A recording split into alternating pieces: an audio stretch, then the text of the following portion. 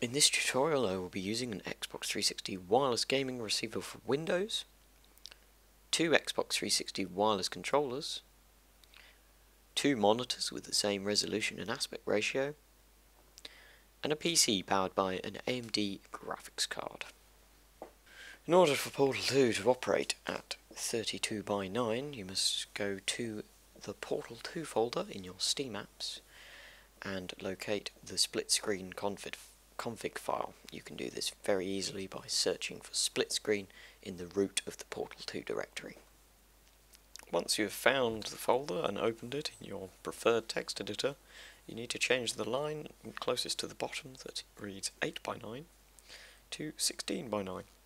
Simply replace the 8, do not replace anything else.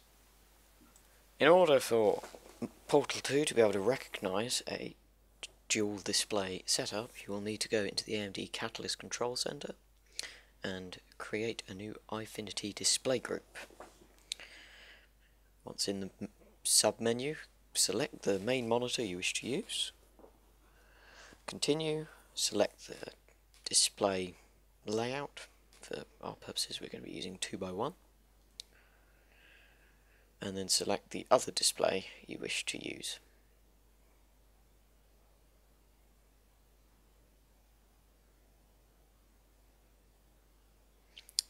You may need to arrange the desktops as they may be the wrong way round. And then you're done. Now all we need to do is load up Portal 2.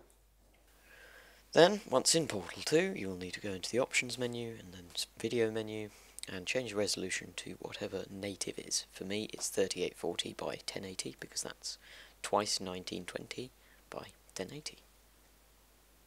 In order to begin playing, select Cooperative Play with the Player 1 controller and then press X on the second or Player 2 controller.